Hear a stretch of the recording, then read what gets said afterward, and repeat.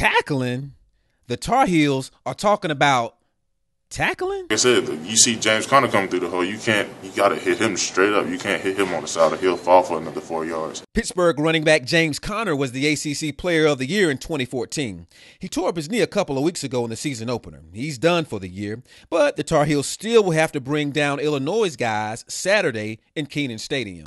They've scored 96 points in 2 games, and they've allowed 3 points. I don't know. Whoever that resembles, I don't know, but that's pretty dang good. UNC coach Larry Fedora says his defensive linemen need to be the most physically dominant guys on the field. Defensive coordinator Gene Chizik says that has not happened during the first 2 weeks of the season. But breaking old habits is difficult. So, like he said, it's just a matter of continuing to do the same thing over and over and over again, because we're all just going to be a product of our habits.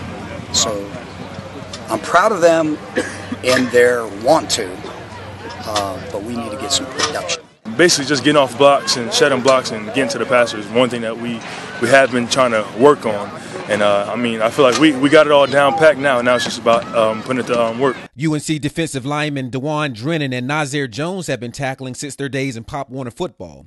But they're in college now. It's different. Well, bigger, stronger, faster.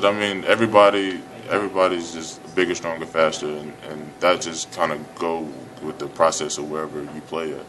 And I don't know, especially for the D-line, those running backs they're bigger, stronger, faster. So, and in high school you can just give a small running back the shoulder and he'll fall, but you can't do that with a James Conner or the ACC like that. He's not going. He's running for 80 yards. You do that to him.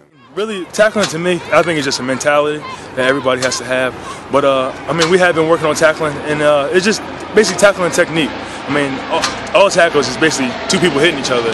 But we're just focusing on putting our head where the ball is, possibly being able to knock the ball out and cause a fumble. And just worrying about just wrapping up on tackles and not just trying to run through people. Because Illinois running back Josh Ferguson is averaging 4.6 yards per carry and does not exactly care to go down the first time he's hit. I'm Herald Sun sports writer John McCann.